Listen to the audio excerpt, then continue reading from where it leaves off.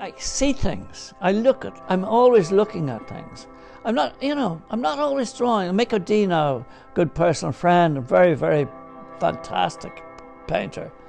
Mick would be drawing all the time. I'd be looking at things and wondering, how can I balance that against that? Is that interesting enough to look at? Or you see something, and it's always, for me, it's always the way light reveals space and form, you know? And I know instantly I want to paint a picture when I see it. I was out walking with friends. It was about Christmas time, and we just went out for a walk. I said, would you like to go out to Jouse Wood in Wicklow? And I said, yeah. And we came around a corner, and through the trees we could see Powerscourt waterfall coming down. Now that's only that size in the painting, unless you go up close to it, you know. But it was framed in relation to the way the trees were and the hedges. And I hadn't taken my camera, it was just the walk. But that clicked, the sunlight and the click, and seeing that.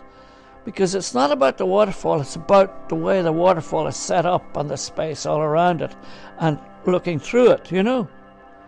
And so I came back up the next day, and I had a sketchbook and made a few notes on it. And I brought my camera and I totally documented the whole thing, made about 10 or 15 photographic references, you know. And that's the way I see things. And then you have to make a selection. Then you have to, you know, judge about the colour or pattern. The first one I was actually heading, I came the letter Kenny Road and came over, going down towards Dunlewy. And I just came over the hill and the vista of that, and it was kind of, I think it was late March.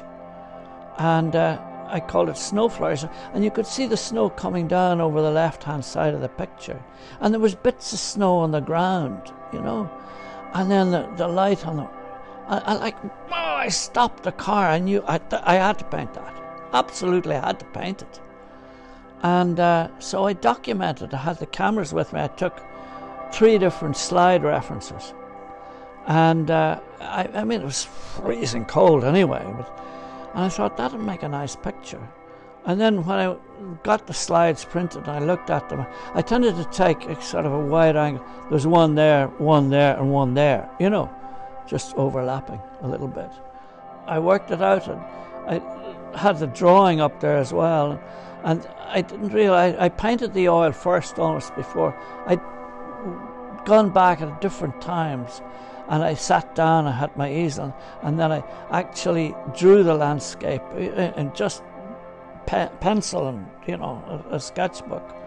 But it was more or less the focus in the centre where that little clump of trees were, and the houses. And I like vistas. I like to see.